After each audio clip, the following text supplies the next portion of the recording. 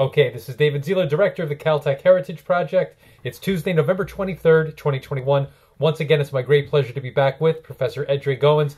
Edray, is always great to be with you. Yeah, thanks for having me again. Edray, last time before we were rudely interrupted by a power outage, you were explaining a quite dramatic narrative transition in your educational trajectory where you were seriously considering leaving Caltech. And the very last thing I heard you say was you were in a meeting with Tom Apostle, and that changed everything. And then we went silent. So, first of all, what did Tom say, and why did it change everything for you? Yeah, let me maybe try to back up and go to the beginning of all of that, at least so I can get my own mindset into what we were saying. Freshman year, I was taking this honors calculus class that Tom Apostle was teaching. And the idea is that if you had done really well on the homework assignments, you could place out of the final exam. I had placed out for the first two quarters. And really, during my second quarter, I wanted to work with him doing number theory. We spent a good amount of time in his office of project mathematics, chatting about some things that I had been reading about. Remember, I had this book by Harold Stark, something like a classical or modern introduction to number theory. I don't remember the exact title, but there were a lot of things there in the book I didn't really understand. So I would go to Apostle's office, try to chat about various things that I was seeing. I even had some ideas of how I could generalize some of the concepts that were there. But by the end of that semester, by that quarter, I wanted to do research with them and kind of continue some of the projects that we were discussing. So one day, it was a Friday afternoon where we had just finished class. I spent part of that week writing up a surf proposal, and all that I needed him to do was sign it. I was going to walk it over to the surf office immediately right after class, and then hopefully work with him that summer. Well, at the end of class, when I handed him the surf proposal, he looked at it, but then said, "I'm sorry, I really don't understand what it is you want to do this coming summer." So, of course, I was a little bit shocked because we had spoken about this for weeks, probably 5 to 6 weeks at this point. And I thought that it was pretty clear that I wanted to work on properties of what are called binary quadratic forms and some of the multiplicative properties there. But he told me that because he didn't really understand what I wanted to work on, he did not want to do research with me, and he was not going to sign this proposal, this application to be sent to the SURF office.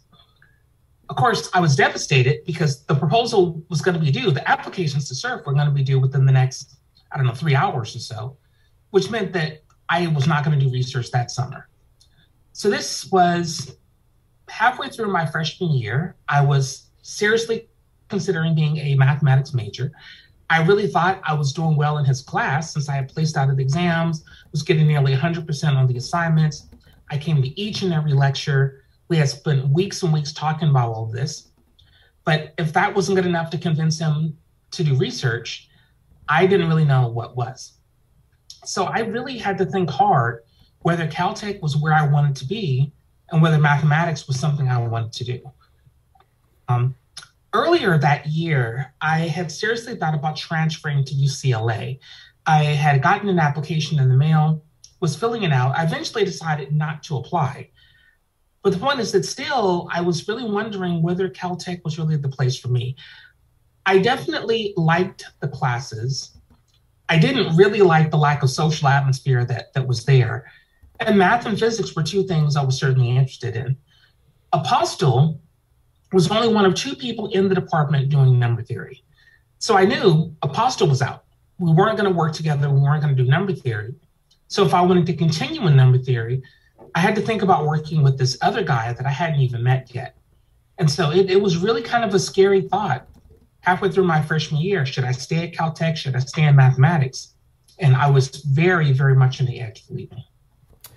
Edray, if I can just note here, the questions that you're dealing with seem to be primarily of an academic nature.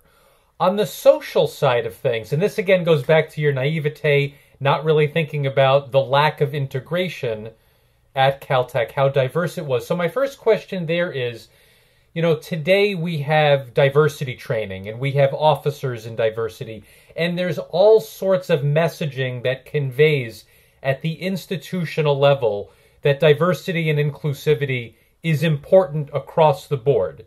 So circa the early 1990s, was there anything like that at Caltech? Aside from the individual level, the professors, your colleagues, your friends, the students who were supportive of you, was there anything at the institutional level where you received the message that people who looked like you were valued at Caltech?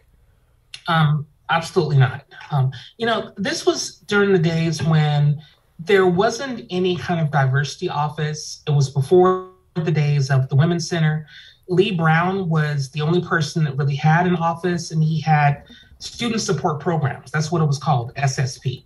So it wasn't even like a diversity office. It really was thought of as there were a handful of students that are here on campus. This one office, which essentially had no funding, was the office that was supposed to help out this handful of students. But there was nothing else on campus that I'm aware of. What did that make you feel? On the one hand, Lee Brown did a very good job when we were all in high school of letting us know what we were getting ourselves into. He made it very clear Caltech is going to focus on academics. It wasn't going to focus on whether or not you wanted to have parties or have a girlfriend or hang out and be social. It didn't even care whether or not you were going to get along with your professors. It was about you had to work really hard, get really good grades, and hope and pray that you were going to graduate. Now, that was pretty much the pep talk that he gave us all coming into Caltech. So I knew that it was not going to be a friendly place. I knew this walking in. I don't think that I was really prepared for how one-dimensional Caltech was. Mm-hmm. A lot of it came down to professors and the students only focusing on what you could do when it came to academics. And we're not even talking about whether or not you're getting the best grade in the class or whether or not you know how to do the homework assignments. It was more this pecking order of who's considered to be really smart and who isn't. And that was really a depressing thing because I think that some of us had a lot to bring to campus that would have made it a much better place. But really, it never felt that the campus in general appreciated that. One story I'll give you is this. I mentioned that Eddie Grotto came to campus and he took over for Lee Brown. The guy who was in the admissions office was Dan Langdale. Now, Dan Langdale, if I remember right, he came in 1989 and he wanted to have a very different admissions class, a very different freshman class. That's where the 12, 14 Black students came in there in 1990 because he was really big on that class. My understanding is that he also fought to bring Eddie Grotto from MIT, where Dan Langdale was coming from. So here we were, freshman year. We knew that Eddie Grotto had come from MIT, but we didn't really know much about the admissions office. Dan Langdale had dinner for all of the freshman minority students. His wife was there. He also invited Eddie Grotto. And remember that most of us on campus didn't really know Eddie at the time. We definitely didn't know Dan Langdale. But there must have been about 20 of us there at the house. And of course, all very awkward Caltech freshmen, all kind of standing around, not really knowing what to do. But the one thing that stood out for me that evening was Dan turned to us and said, I want you to all know why I admitted you. It started by saying, all of you were affirmative action admits. Now, some people took offense to that.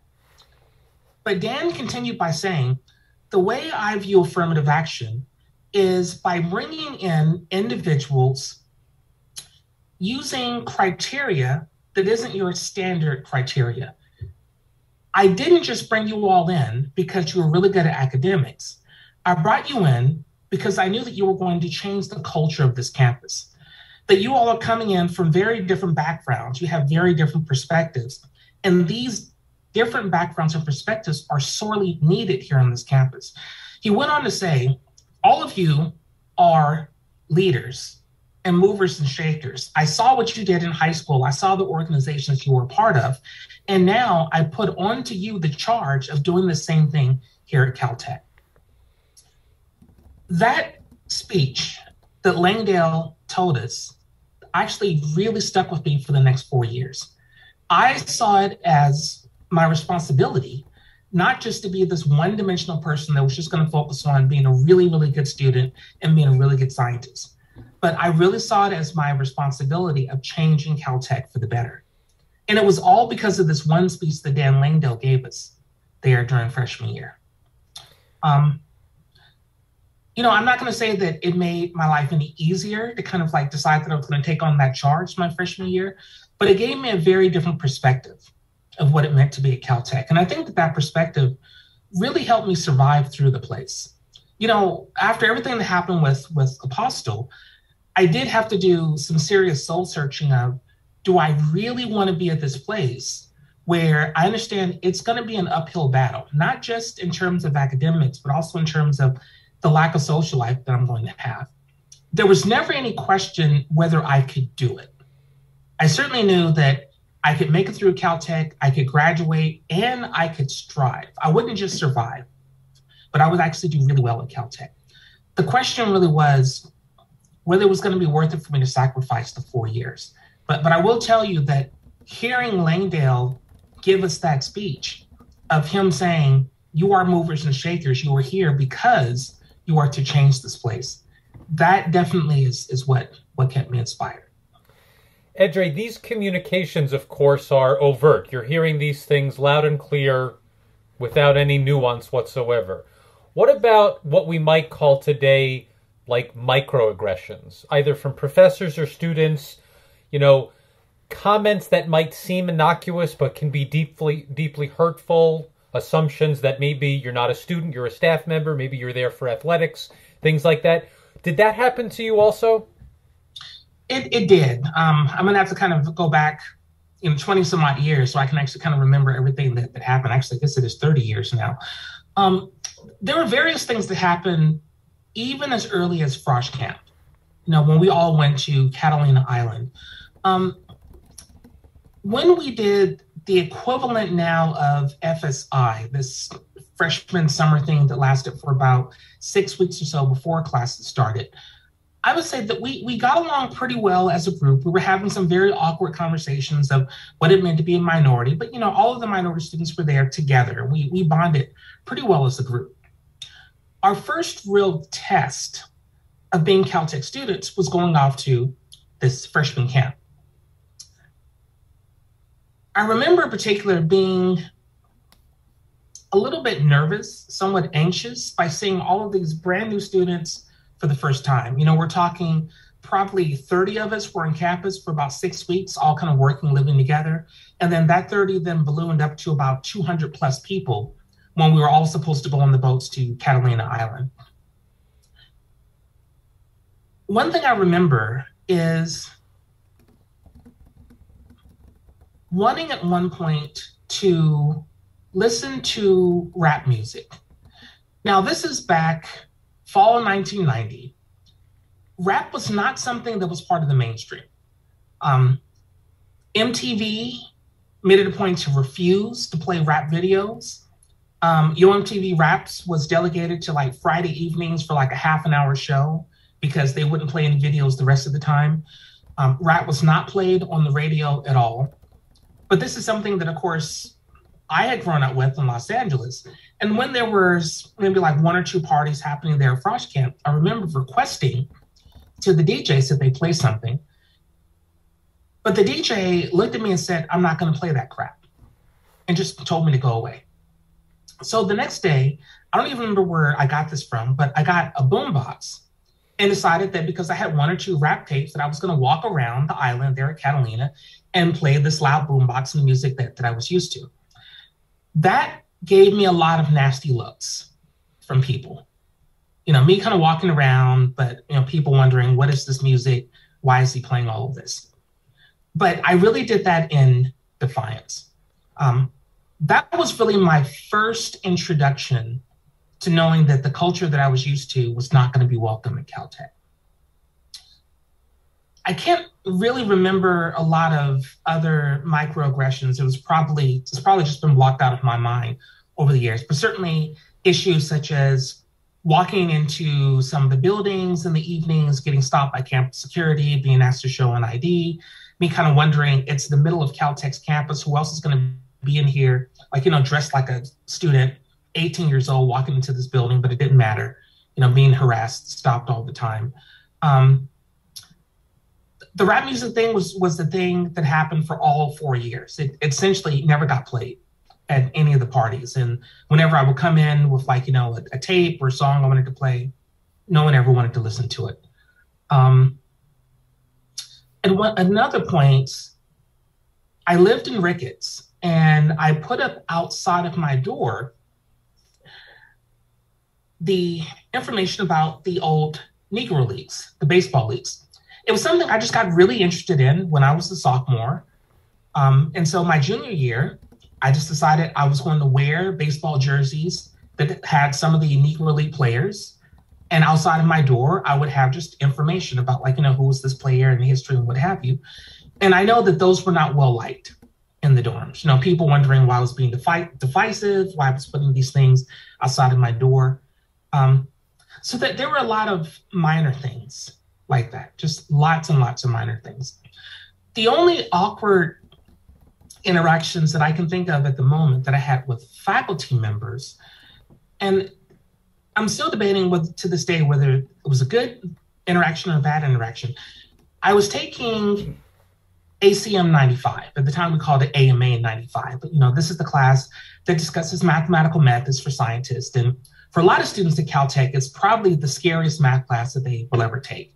For me, it was my most favorite math class. Ended up getting an A+ in this class. And, there were only maybe 2 Black students in this class altogether. But the professor for this class, he and I hit it off really, really well. I could tell he really liked me.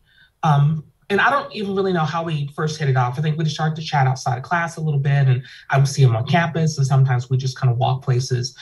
But I do know that right about the time I was taking AMA 95 was right about the time the LA riots happened.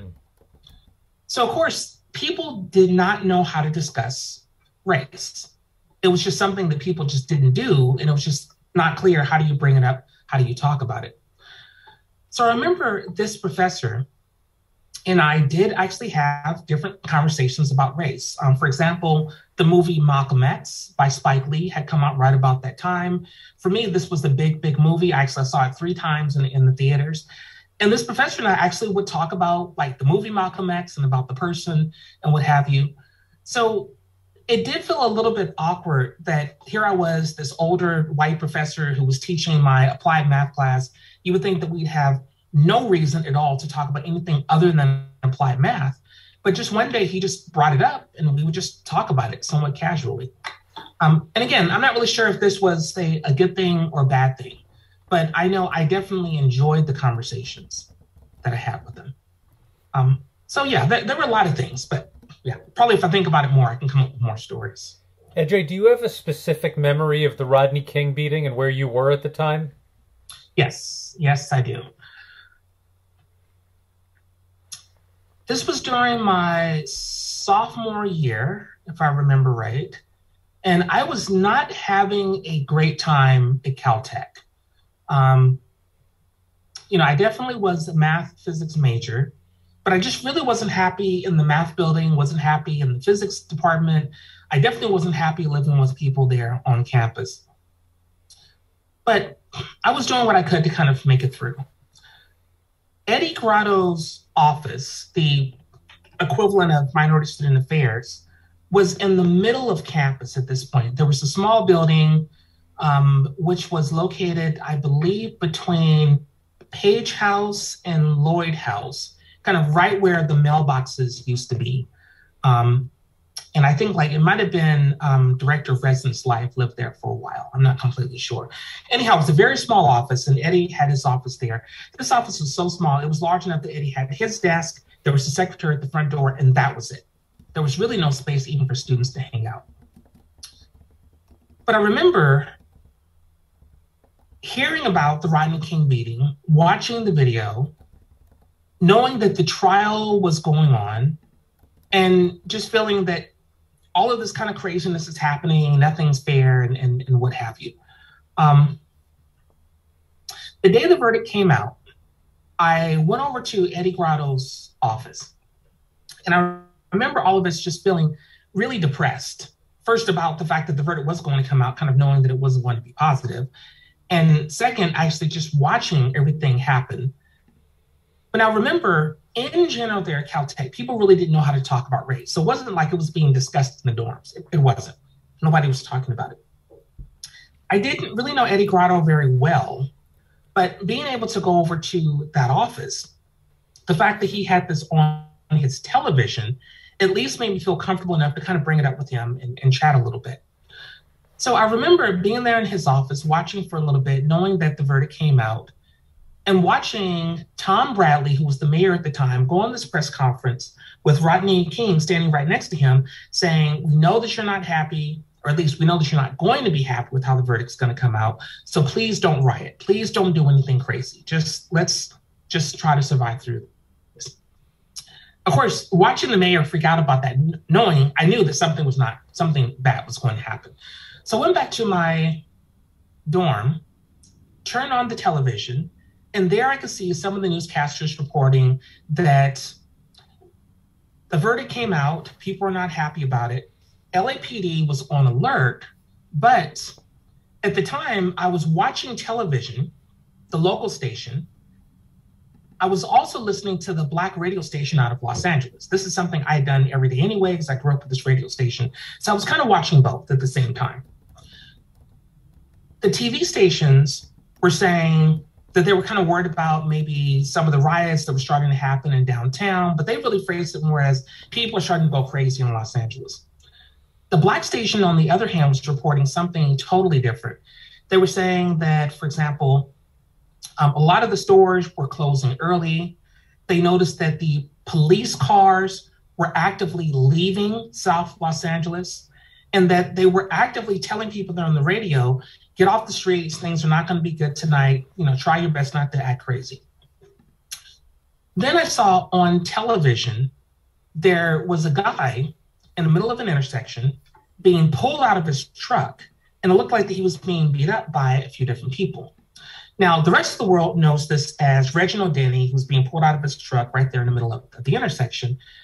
I recognized that instantly as the intersection that was about 2 miles away from my house, 2 blocks away from my house. I recognized that right away.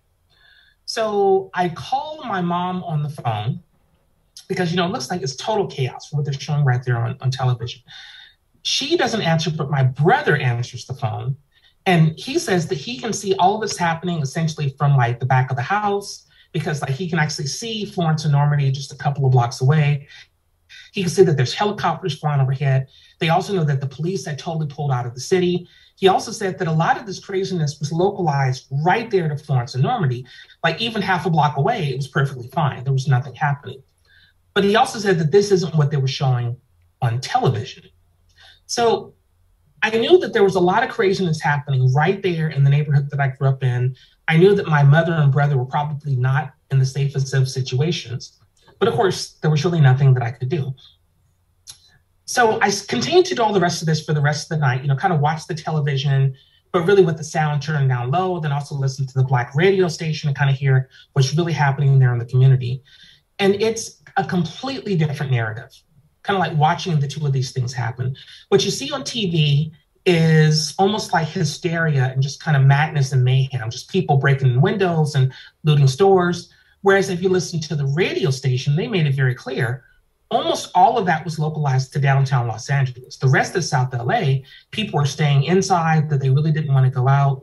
A lot of people in the radio were talking about the similarities with the Watch riots back in the 1960s. There was also a lot of discussion of why people were really unhappy with the verdict, why they were also unhappy with what's happening in South Los Angeles. So I spent pretty much the next several days watching this dichotomy, listening to the radio station, but also kind of watching without sound everything that's happening on television. As I went to class, though, during the day, I would hear people talk about what was happening, but there was no sympathy at all towards what was happening in LA. For example, in my humanities classes, I remember the students saying things like, the people in LA where all of this stuff is happening should be shot, that they got what was coming to them, they got what they deserve. They can't believe why people are ripping up their own communities. Now, remember them saying all of this stuff, they're saying this about the people that I grew up with, about my family and relatives and all the rest of that. But since I'm the only Black student at Caltech who's from South LA, no one really has any sympathy behind all of this. Doug Flaming, who was the person teaching some of these humanities classes, he was very good about having people to kind of back up a little bit when they were saying some of these insensitive comments. He definitely wanted them to speak up and speak their minds, but he was saying, you can't really say things like those people should be shot because some of those people are here in the room. These kind of things. So I was very grateful that Doug Flaming understood that this was not a comfortable situation for me. But that whole week, watching the students at Caltech just be so vicious to what was happening in LA, and then being selfish, saying that they were scared to death that all of these riots were going to come to Pasadena, when there was absolutely no way any of this stuff was going to happen, because it showed that they didn't understand why that was happening in LA in the first place. It caused me to really despise the fellow students at Caltech. It was a really hard year watching all of those comments go through, watching students say what they were saying. And then to think that these are the same students that I'm supposedly taking classes with and calling my friends and living in the dorms with. Just realizing that there was this disconnect between what they viewed as people in LA and the reality of the people who were there. And I can't say that I ever really got over that experience back then. Edray, of course, Pasadena is only a few miles from South LA, but you must have felt like you were on a different planet to some degree. I did. Growing up, we all knew that Pasadena was a very conservative white city. Like my mom and I would joke about this growing up. You could turn on the Tournament of Roses parade and kind of see things like the Rose Court, and it would pretty much, just be completely white every single year. Growing up in LA, you see the Rose Bowl parade every New Year's Day, every single year, and you just understand that if that's really emblematic of the city must be a totally different world from what's happening in South LA. So in me moving to Pasadena, I was very much aware that the city itself was not the same city as LA. I think what surprised me was realizing that Caltech itself was a very different world from anything that I had ever seen. But a different world and not in a good way. Students that really did not have any real connection to the rest of Los Angeles, that they really saw it as people that were beneath them. And that was something that stuck with me. Edray, as a coping mechanism to deal with this very difficult situation, when did you find it healthy for yourself to be out in front of the issue, to say, to confront people, to correct them of their misperceptions, to tell them when they're acting in an insensitive way? And when did you just want to close up the shell and not want to deal as much as possible? So I never worried about correcting people. As far as I'm concerned, if that's the way that you're going to think, I just don't really have any interest to interact with you. I focused a lot more on what was happening with the Black students at Caltech. This is where I did a lot more work with the equivalent of the Black Student Union, with the NSBE chapter, this National Society of Black Engineers. I spent a lot more time trying to make sure that the Black students were graduating, that they were doing well, that they were doing well in their classes. I remember signing up as the dean's tutor so that I could really get paid to tutor as many of the Black students there on campus as I could. Ironically, the California Tech, the student newspaper, wanted to run an article on what was happening in Los Angeles, with the riots and Rodney King and what have you. But as I've mentioned several times, race wasn't something that was discussed at Caltech. One of the reporters eventually found out that I was a Black student there who was from South LA.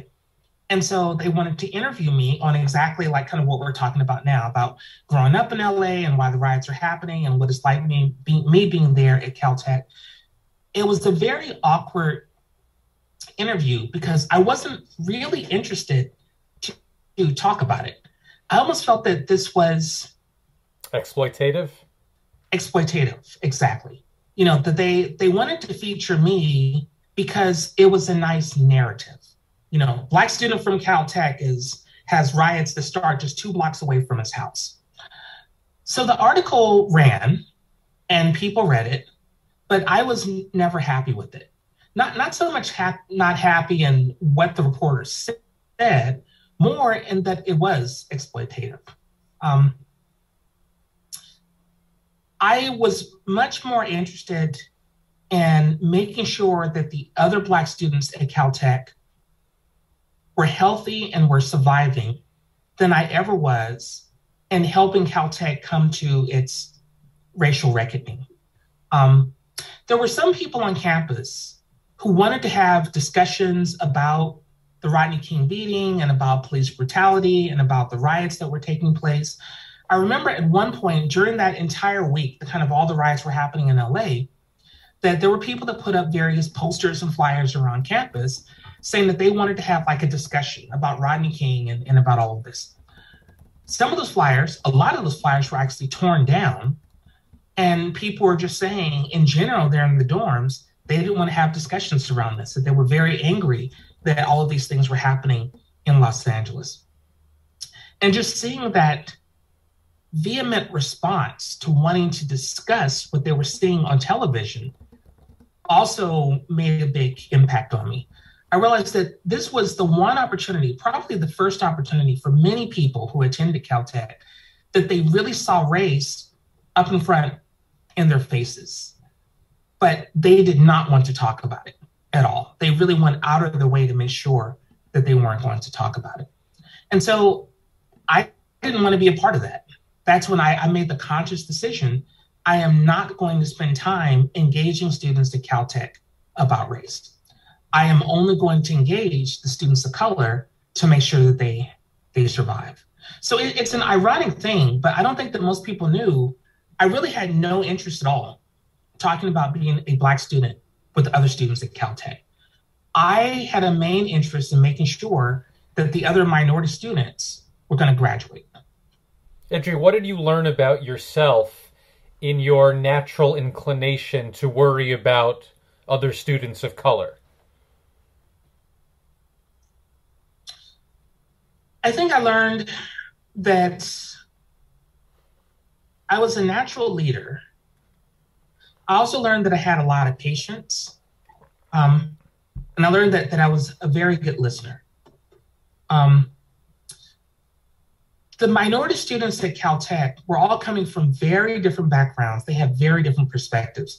Some were from inner cities, and they really took it personally to see the police brutality that was played out there on television. Others had never been around minorities before, and they themselves did not know what it meant to be a minority. So being at Caltech, they were closeted. They were very uncomfortable discussing any issues dealing with race or even what does it mean to be a minority student. I had to learn how to interact with those two extremes. Specifically chatting with Black students that wanted very much to have rap music played at parties. And they very much wanted to talk about their African non-slave names kind of thing. Students who wanted to go off campus to go see Malcolm X, the movie. Also to deal with those students who had never been around other Black students before, who actually were uncomfortable when I would come say hello to them because they had never interacted with anyone Black before, even though their parents were Black. And these same students, I had to figure out how do you get them into one room so that we can all kind of work together and be a part of this organization. That took a lot of creativity, but it definitely took a lot of patience. Because I learned that I was really good at it. Because this required coordination, was there anybody on staff or in the faculty at Caltech who were supportive of this effort, who helped you wherever they could? I would say that there were a handful of people. Of course, the main person was Edray Goins. He was very much in front of this first day freshman year. So he was always supportive, always there at the meetings, always said that if you needed money or anything, that he'd be the first person to help out. There also was the secretary that was there in Eddie's office, Michelle McClanahan. And, she was wonderful. She was amazing. She was definitely always there 100%. In terms of some of the other faculty, there were a good number of faculty in humanities and social sciences and H&SS who were 100% there. Of course, Doug Fleming, even though he wasn't really there for the meetings, he was definitely my rock. I would go to him with different ideas, things that I was thinking about, and he was certainly 100% supportive. He's the one that would kind of let me know about maybe different activities happening on campus, if there was a speaker coming by, just whatever. I do remember in particular, when the movie Malcolm X came out, he actually drove myself and another person to South LA to go see the film. And, it took 45 minutes to get over to the Crenshaw district to go see the film, but we went to go see the film. And, and I was really grateful that the Duck was willing to do that. There were a few other people over in humanities that I just remember that they were always there supportive. Morgan Kauser was one. And I still think it's ironic that I've never taken a class with Morgan Kauser, but he was just someone that I could just show up to his office. And he was is certainly one of the most liberal and just politically active people that I know. So it's kind of like whenever I was just feeling just really frustrated about things, I can go talk to Morgan and he would just kind of get me riled up and just get me motivated to do even more. There was a visitor named Bryant Simon, and I believe he was visiting maybe for a year, maybe 2 years, but he was basically visiting, working with Doug Fleming. And Bryant was someone that he and I just had wonderful conversations the whole time that he was there. I consider him to be my second advisor because he was really the one that was the main contact when I did my surf project on the history of Black students. Over in the physics department, you had... what is his name? Steve Frauchi, who was just wonderful. So I met him when I was at freshman camp for the first time. He's the one that kind of convinced me to stay in physics, even though I really wasn't happy in the physics department. So I would just see Frauchi all the time. He would just come to dress dinner over at Ricketts. We would just hang out, chat about this or that.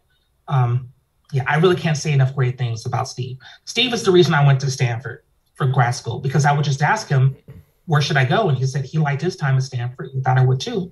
So it's the reason why I went. There were various people like that. And I know that there's at least a dozen other people that I'm forgetting about right now. There was a support network is what you're saying, though. It was, but it was a rather odd network. I don't know how many of these people knew each other. Yeah. H&SS, they knew each other.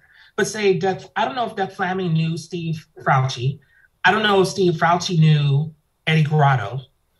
There was even another woman over in geology, Jean Reynolds. And my understanding is she was one of the Black women on staff who had been at Caltech the longest, something like maybe 25 years by the time I got to Caltech.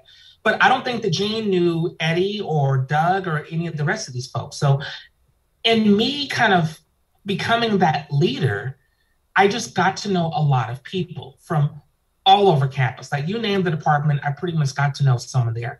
So I got to know the people who were allies, and I also got to know the people who tried their best to kind of put a hold on everything.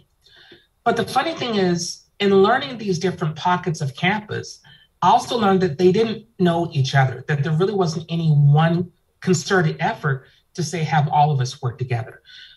I kind of got the feeling that a lot of those people that I interacted with, they saw me as the glue, because they knew if something was happening, I would let them know about it. So they all know about the Nesby chapter, and if things were happening in the Minority Student Affairs office, I would happen to be in their office, or I would just seek them out and just tell them, this here is happening. This is what's going on. I don't really know if that ever kept up after I left, after I graduated. But that's probably the one regret that I have, is that even though I was really happy that I was interacting with all these faculty and staff, and we had this nice coherent network, that I could never find a good way to make that permanent, that all of these people working would permanently be working together. Edray, of course, now after the year 2020 and the decision on renaming with Millikan and others in the eugenics movement, was that on your radar at all as an undergraduate? Were you aware of this connection that Millikan and others had to the eugenics movement? Was anybody talking about that then? No, absolutely no one's talking about that. You have to understand, Caltech was just a very, very different place. Caltech had its gods, and you didn't talk bad about its gods. We're talking people like, Millikan and Feynman and what have you. You just didn't say anything negative about them. Ironically, the fight that we had in our day was making Martin Luther King's Day an institute holiday. Mm-hmm, mm-hmm. That was our serious fight. I would say that probably, grad students like Sarah Sam, kind of what was happening with the Black students at Caltech in the last couple of years, mm-hmm. We had a similar fight with NSBE back 91, 92. We spent many, many days in Thomas Everhart's office trying to plead with him that Martin Luther King's birthday was a federal holiday, but it was not a holiday observed at Caltech. Everhart had made it very clear that as far as he was concerned, Caltech was a very unique place, that it only took certain days as holidays, but it did not observe all of the federal holidays as institute holidays. I know we had argued maybe to move one of the other institute holidays to Martin Luther King's Day, but Everhart said no, he was not going to do it. He was steadfast in this and would not budge. His philosophy was, if individual professors wanted to make their own decisions to cancel classes in observation of this day, he would have no issue with it. But he wasn't going to declare universally that that day was a holiday. Now, this was the catch-22 that we were going with. So yes, we met with Thomas Everhart. We wrote many, many letters to him. He completely ignored us. Well, I shouldn't say ignored us. He met with us, but he would just smile and say, thank you for coming. It's not going to happen. We did spend some time in a campaign to try to convince the undergrads and the faculty members, cancel class or don't go to class. Humanities and social sciences backed us up 100%. They canceled classes. They decided as a department, they were not going to have classes at all. In fact, they went one step further. Every year, they would bring in an outside speaker to celebrate Martin Luther King's birthday. So we love the support that we got from HNSS. So of course, we tried to convince the undergrads on campus, HNSS has this Martin Luther King speaker. We're going to support it as the Black student unions. We're asking you to go as well. The universal response we got was, I can't go to it because I have classes. And see, that was our catch-22. We tried to convince students to go to this thing because it's a good thing to do. We think that the students thought it was a good thing, but they couldn't go because their professors weren't going to cancel classes. So we were stuck. Every year we would have this celebration. We would have this outside speaker. We'd have 100% support from HNSS. We would advertise it on campus. And every year we could barely get any students to go because the students who were taking classes in physics, math, biology, you name it, they had to go to classes those days and they wouldn't go to the events. So we would get maybe 10 students to attend these, whereas we probably would get like another 15 people from the local Pasadena community that would come to it. I assume that it's the same activity happening now. I think that it's a much bigger event on campus. But I just remember being frustrated at this event every single year because we could never get Everhart to pay attention to us. Now, I remember talking to Doug Fleming every single year about this, just wondering, why is it that Everhart was not willing to listen to us about this? And we could never come up with a good answer. Edray, did the social and political context affect your academics in terms of the kinds of courses that you poured your effort into, where your interests were, or did you try to keep those worlds separate? I think everyone knew that I had at least a dual life. The life of a scientist and the life of, someone who was in, I guess I should say, I don't want to use these words, but I'll say a student activist. Those are words I definitely would not have used when I was an undergraduate. But, I was a math physics double major. And as math physics double majors go, you have to take a lot of really difficult classes. So I was taking 5, 6 classes every quarter. I was at Caltech, constantly in the math department, taking grad level courses. And I had friends who were grad students who were in the same classes I was taking. And they could see I was still the top student in the class. Again, I mentioned this AMA 95 class. That essentially is a grad level course. There are a good number of students, graduate students, taking that course. I then took the corresponding classes after that. I don't remember the numbers, maybe AMA 101 or 105, something like this. Those were almost entirely grad level courses. But I was still getting the top grades in those grad level courses. Same thing when it came to the mathematics courses, taking group theory in classes that were meant for first and second year grad students, but still getting the top grades in those classes. The students knew, the other undergrads there on campus knew I was doing really, really well. But they also knew that I was very much involved with the NSBE chapter, essentially the Black Student Union chapter. And I was making a big stink about things like having information about the old Negro Leagues on my door and trying to really push hard that Martin Luther King's Day should be an institute holiday. And also really putting out there what was happening with the Black students on campus and how people are getting harassed by campus security. So these are things that I was actively talking about whenever students would meet with me. And I think on the one hand, I was respected because of the academics, because of how well I was doing. But on the other hand, I was somewhat despised because I was bringing up all these issues that people just didn't want to talk about, that they didn't want to hear about. And we're not just saying from the white students, we're also saying for the minority students as well. There were a good number of minority students that did not want to hear about Martin Luther King's Day being an institute holiday or what was happening with the other Black students on campus and why students were failing out. So it was a very difficult time because I decided to wear both hats. I was a mathematician and a physicist, but I was also someone running the NSBE chapter. And it was hard finding ways to balance the two because one was respected by the students, but the other one was not. Edray, what classes or professors offered you options in mathematical physics to the extent that bridged the divide? There really wasn't any bridge to that divide. I mean, the divide was there and it never got any easier. I guess that I've read all these things that Richard Feynman notoriously really did not like the mathematics department. And unfortunately, you could tell the math department didn't like the physics department in return. Math and physics, even though they were in buildings right next to each other, they never spoke with each other. There was never any interaction. The closest that it got, of course, is this guy named Barry Simon, who's there in the math department, but no one else in the math department interacted with anyone in physics.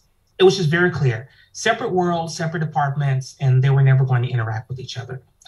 The physics department was very much an old school classical department that said, you learn theoretical physics in the classroom, but then you learn experimentation in the lab, and you must do both. So there wasn't any of this, you can sit in a classroom, do a whole bunch of math problems, and that's how you understand physics. You had to do both. I believe that as physics majors, we had to take labs freshman year, junior year, and senior year, all 3 years. Now, I love the labs. I'm glad that I did the labs. But I ultimately decided not to do physics because Caltech droned in me this idea that you have to be able to do both. You have to be able to be in the lab and also do the theoretical part. I never saw physics at Caltech as something where you could just do math and be a good physicist. It was more the philosophy of if you just do math, you're a mathematician, which of course is ultimately why I decided to do math. But I will definitely say there wasn't mathematical physics at Caltech. There were physicists who could do math, but at the end of the day, they were physicists. And for you, do you have a clear memory of when it was going to be math that you wanted to focus on for graduate school? I have a clear memory at Caltech of what pretty much pushed me over the edge. It wasn't until my second year of grad school that I really made the firm commitment that I was going to go into math.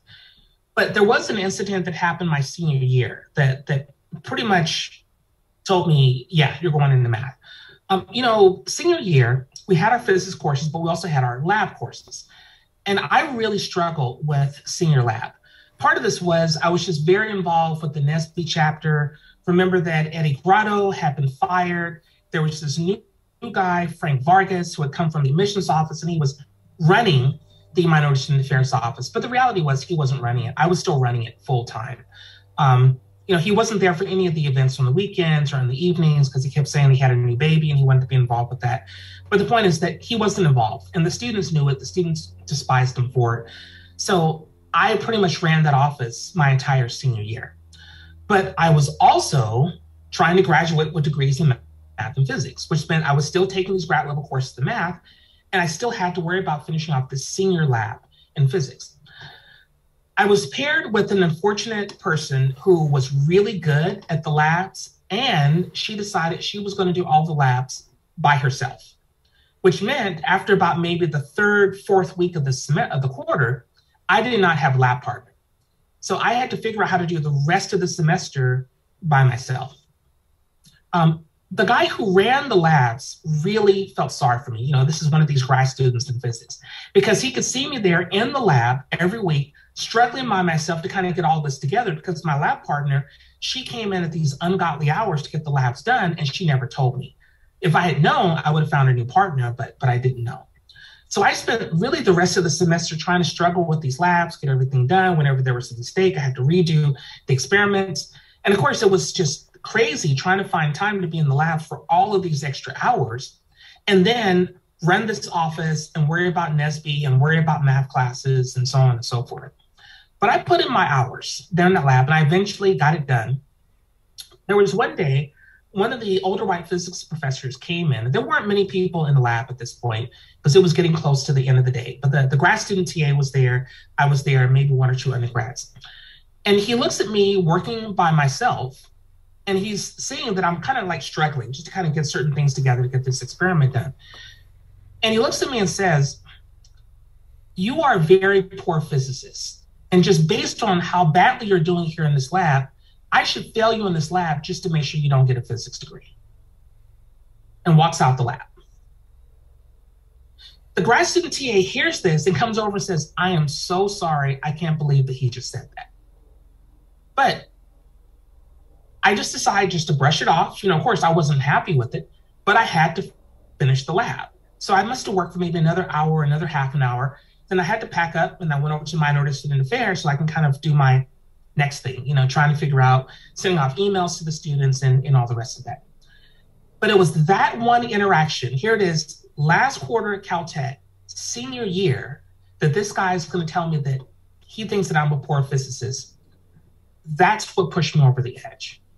That's what made me decide I'm not going to do physics. And I didn't think about it. After that semester ended, I don't think I've really set foot in the physics building since then. Once or twice just to see Steve Fauci, but yeah, not really since.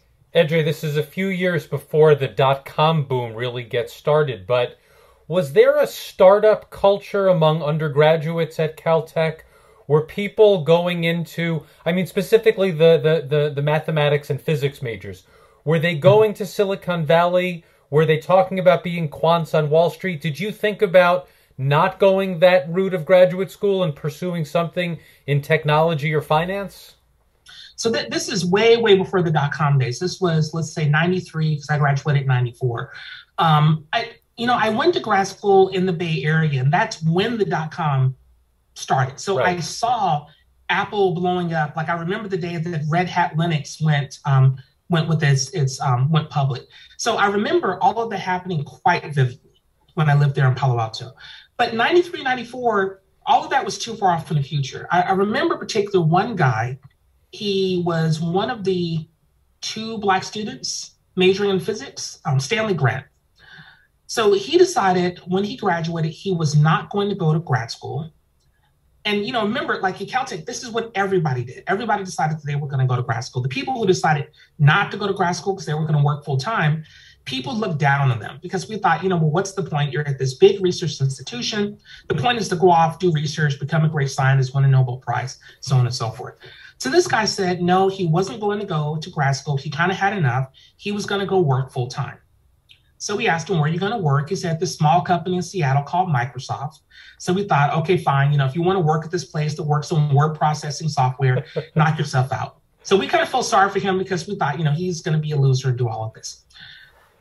As the story goes, when he got there, they convinced him, take so much of the percentage of your salary and put it in stocks. Don't just take the money up front. He did this when he graduated in 94. I believe they said that he was a millionaire first time over, maybe 5 years after that. But I just remember like around the year 2000 or so, kind of asking people how Stanley was doing. And they all said that, yeah, he had this big, beautiful house in Seattle. He was doing incredibly well. But I just remember that it kind of shocked a lot of us because, again, we thought he was kind of like the loser, that he just was going to work for this company that wasn't going to be much. But we had no idea the dot-coms were going to blow up like that just a few years after graduation. Yeah, but nobody did that. Nobody went off to Silicon Valley because it really didn't exist. No one went off to hedge funds because, again, that was looked down upon. What everybody aspired to do was to go off, get a PhD, and worry about winning the Nobel Prize. Mm-hmm, mm-hmm. I don't remember anyone that I talked to who even wanted to go work for, say, like Boeing, Lockheed. No one wanted to do that. It was all about going off to grad school, getting your PhD. Of course, it's different now. It's a very different world nowadays. But 93, that was not the case. Absolutely no one talked about that. Besides Steve Frauchi's formative advice, what other programs did you consider? Well, my story about grad school is this. Senior year, I knew I wanted to either go to grad school in math or physics. I was leaning a lot more towards math, but very specifically, I wanted to work in number theory. I had gotten really obsessed with this idea of group theory and the other ideas in number theory. So I went online to try to see who are some of the more interesting number theorists in the country. I don't really know why, but I got obsessed with this guy named Richard Taylor. I can't even say that I met him. I have no idea how I learned about him, but I may have just gone online, saw his name at Harvard University, got really interested in some of the stuff that is said on his website. So I had a plan that went as follows. My number one choice for grad school was to go to Harvard so that I could do mathematics PhD with Richard Taylor. If that didn't work, my number two plan will be to go to MIT because it was right down the street from Harvard where I could still work to be Richard Taylor to get my PhD. If that didn't work, then I could stay in California, I could go to Stanford, possibly transfer to Berkeley if I needed to, but Steve said he really liked Stanford, so Stanford was going to be my number three. And because those were the three top schools in the country in math, maybe that was a little bit arrogant for me to apply to, so I was going to apply to UC Santa Cruz as my backup. If things didn't work at Santa Cruz, at least I would be in California. I could just decide to apply to grad school all over again the next year. I had seen Alan Knudsen do something similar to this the year before. He had just graduated as a senior in math in 93. He's someone that would come to my dorm room like once a week just to kind of check up on me and kind of encourage me to go into math. But the rumor was he had applied to grad school, asked for a letter of recommendation from some of the faculty. They didn't write him a good letter, and he didn't get in anywhere for grad school. So he went to UC Santa Cruz for a year, found a new set of letter writers, eventually got into MIT for grad school, which is where he went, and now he's had a great stellar career. He's a professor at Cornell University these days. So I thought kind of the same thing. If everything went to hell, it didn't work, at least I can go to Santa Cruz for a year, I could reapply, and then I'd be just fine. So for grad school, I only applied to 4 places: Harvard, MIT, Stanford, and Santa Cruz. And I know that's completely insane, but I was pretty cocky as an undergrad. I was convinced I was going to get into at least one of those, so not worried at all. When I applied, somewhere halfway through the application season, it just turned out that there was a professor, a math professor from Santa Cruz, who was maybe giving a talk in the math department. So he reached out to me and said that he was going to be kind of recruiting students on campus and he wanted to sit down and meet with me. So I met with him and came in the room, and I was a little bit surprised because I didn't realize that he had read my application and knew it well. And he said right away, "You are a really good student. We know that you've applied to Santa Cruz. You're probably going to get in, but we also know that you're going to go to other places. So good luck to you in your career because we know that you're not going to go to Santa Cruz." It was kind of like his funny way of saying, "You're really good. You're too good to come to Santa Cruz. So, see you later." That was somewhat of a validating kind of conversation. Remember, I didn't really get a lot of support. Well, I really got no support from the math department. So seeing this professor from this totally different campus, that he just read my application, that he thought that I was good, that really did mean a lot. But the three schools I really wanted to go to, Harvard, MIT, and Stanford. I got into Stanford and I felt somewhat bad that it was my third choice of all these places. Again, remember, I was kind of a cocky undergrad. I remember going to, I guess, like this admissions weekend is where they really had invited all of the minority students from all of the departments at Stanford to come at once. This is kind of the way Stanford did things back in the day. They actually coordinated over all the different departments that all the minority students would come in, and they'd all get to know each other. So yes, I got to interact with some of the newly admitted students in the math department, but I also met minority students in, like engineering and humanities and all these other areas. So when I was there at Stanford, I ran into this guy who was in his first year, but he was a Caltech alum. He had just graduated maybe the year before. I didn't remember him, but he said he remembered me. So I met with him and he tells me he's leaving Stanford because he's going to transfer to some other school. So I asked him why, and he says, "Coming from Caltech, Stanford is too easy." So here I am at this visitation weekend, already a little bit depressed that Stanford is my third choice, seeing this guy leaving Stanford after his first year, telling me Stanford's kind of a joke. And I'm kind of wondering now, am I going to be okay for grad school? Like, that was kind of where things left off at the end of my senior year. I will say, though, it all has a happy ending. Stanford for me was the best decision I could have ever made. I was certainly happier there 5 years at Stanford than I ever was at Caltech. But certainly I did have these weird kind of interactions when it came to applying to grad schools. Obviously, as a graduate student, you can't claim the kind of naivete you had as a high school senior thinking about Caltech's diversity or lack thereof. How much homework did you do in thinking about graduate programs where you might have said to yourself, "I want an easier experience on that level for graduate school than I had at Caltech"? I had probably thought more about what I wanted my graduate experience to be than I think any grad student I've met to this day. One of the nice things about Caltech is you are taking classes with other grad students as early as your sophomore year. Being a part of NSBE meant that literally half the people I knew were grad students. So starting sophomore year, I understood what it meant to take qualifying exams and worry about language exams and this whole thing of being all but dissertation and finding an advisor. I had heard about this for 3 solid years before I went to grad school. I had seen some students come in and struggle with things like trying to get TA-ships and apply for these outside fellowships. I knew about the NSF fellowships that were out there. I also saw some people getting kicked out of grad school because they did not do well on their exams. I saw some people have really good relationships with their PhD advisors. Others have really bad relationships with their PhD advisors. So I saw all of this firsthand. Some of these were friends that I had because I was taking classes with them. Others were students that I could see through the NSBE chapter. Us having conversations saying such and such a person just failed their qualifying exam. They're probably going to get kicked out of school and we need to figure out what to do.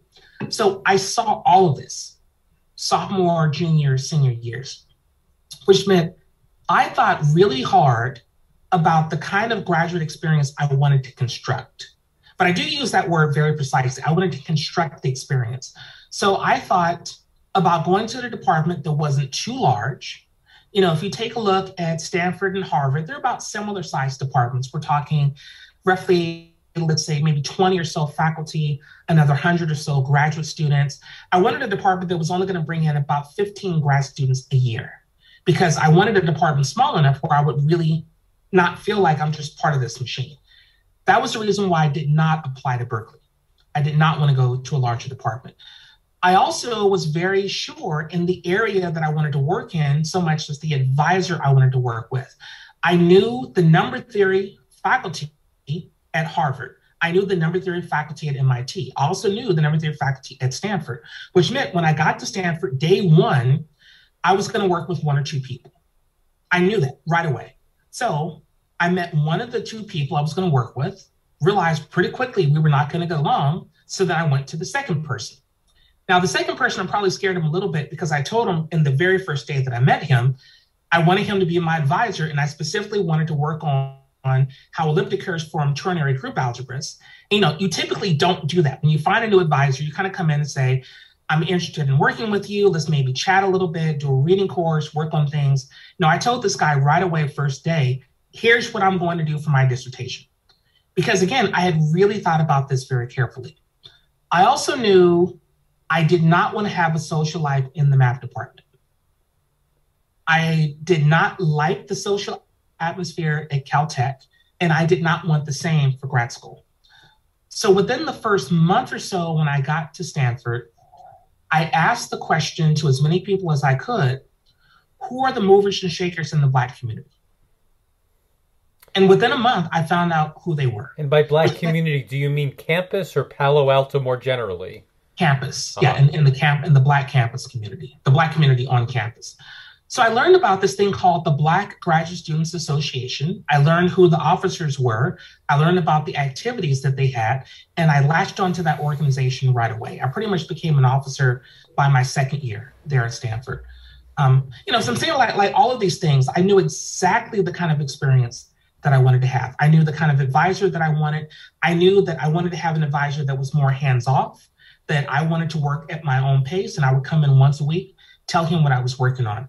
I knew that I wanted to be in a place where there already was a strong, vibrant Black community, where I could come in and just kind of be a part of it and not have to worry so much about building it myself from scratch. I wanted to be in a dorm that was going to focus on multiculturalism. And, so I was very careful to look online to see which schools had these things. So when I came to Stanford, day one, I knew exactly what I wanted my life to be. Which is why it's ironic, because you might think that the math department at Stanford was a hostile place. And in some ways it was.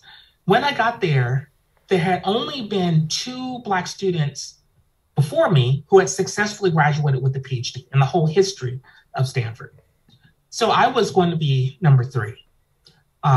There were no other Black students in the department, no other Black faculty. In fact, in all of STEM, I believe there were only 2 Black faculty, one guy in physics and one guy in geosciences.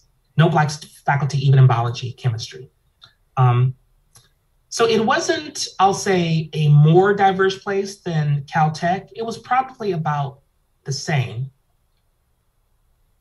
But I wanted to leave all of that I saw at Caltech behind me. I really embedded myself in the Black community at Stanford. But that's because that was part of my conscious decision of what my grad school would be like. And it was more organized. There was something for you to join rather than something that you needed to create. That is correct. That is definitely right. Did you ever look into the origins or the history of that community, how it got started, how far back it goes at Stanford? I never did, but I know that it had a very long history. It must have started back in the 1950s, 1940s or so. I think the thing is, Stanford really has had such a great long history that I never worried about it much in the same way that I did at Caltech. It was more that you could really just focus on being a Black student at Stanford and not worry about anything else. And you had such a history and a community and a culture there that it didn't really matter.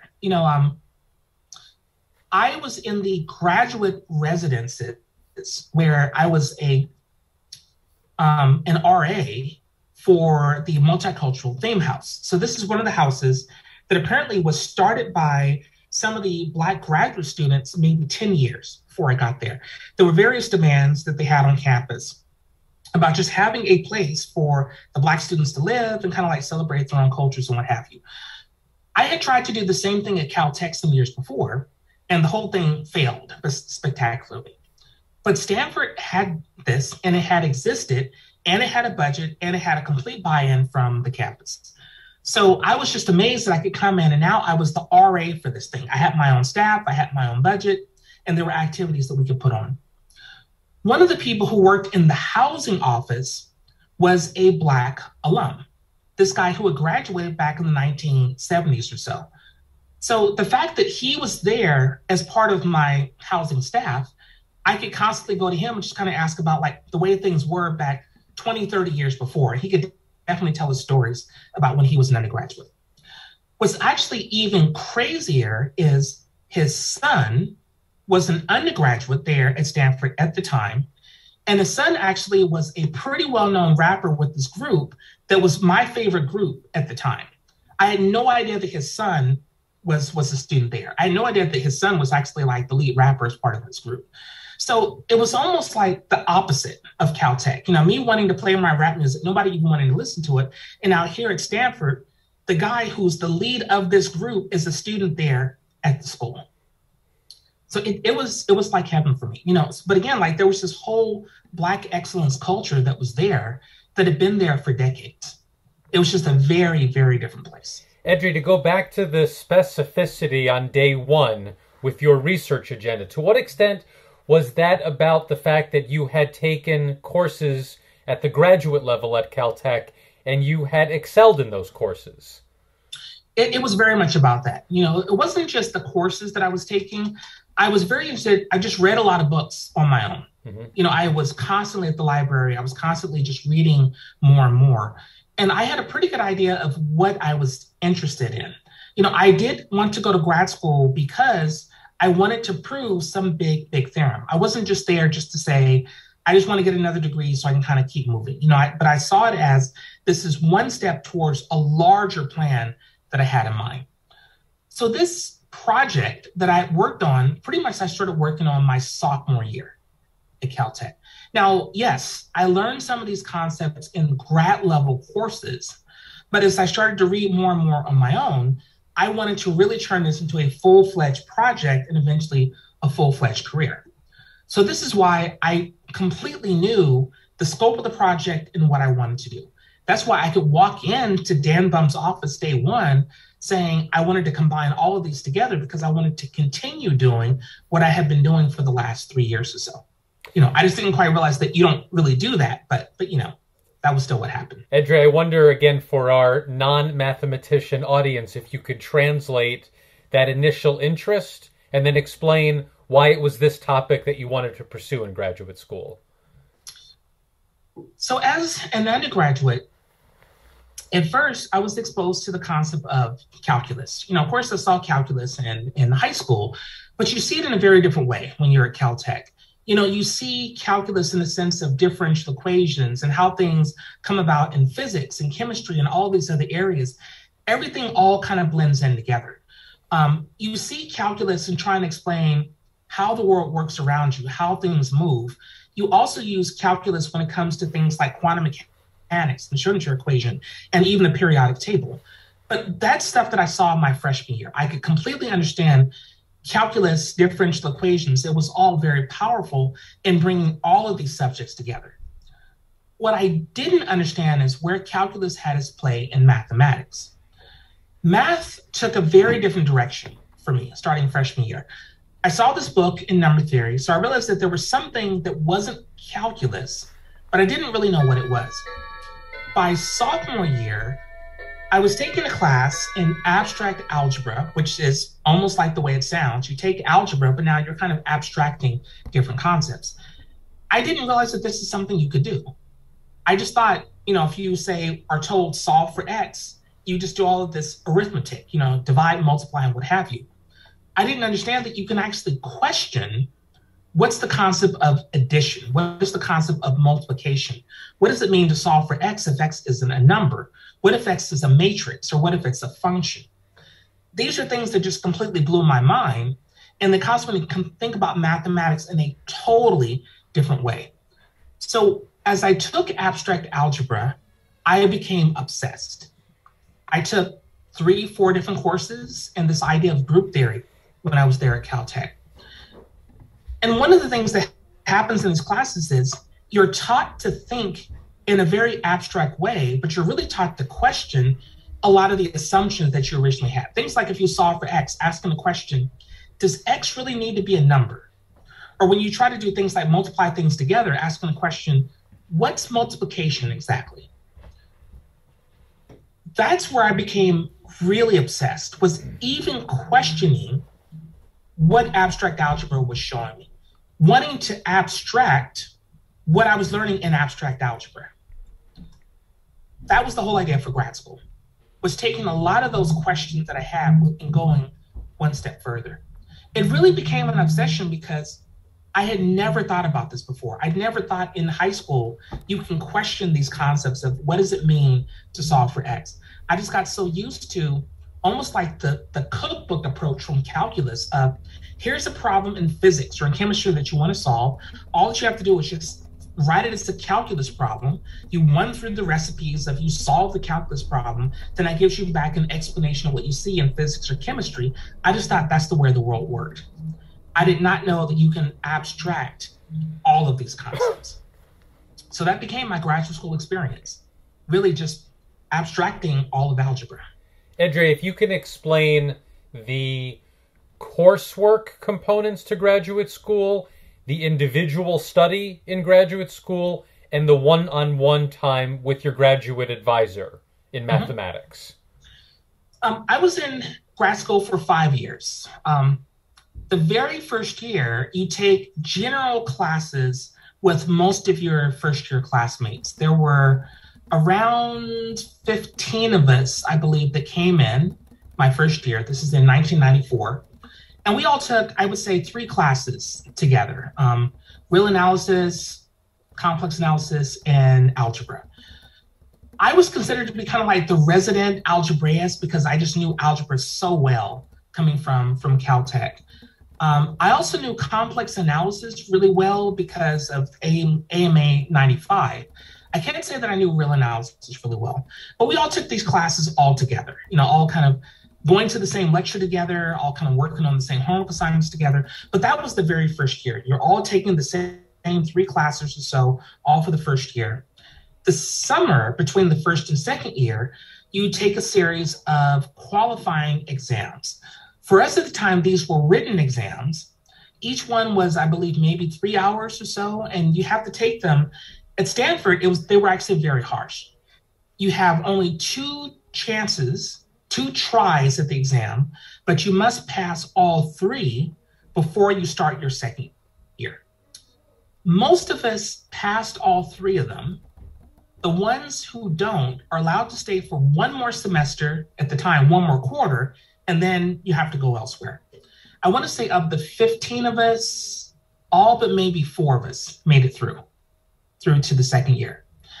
Now, the second year is very different because you aren't really taking classes together. Kind of the idea of the first year, you're all in a class together, so you can all take the exams in these 3 areas, real analysis, complex analysis, and algebra. But then at the end of that summer, now you're kind of on your own to do whatever you want. I tried to take a couple of classes with some of my other friends, but of course, they're starting to move in different areas, different directions, research-wise. I remember taking this one class in the area called algebraic topology,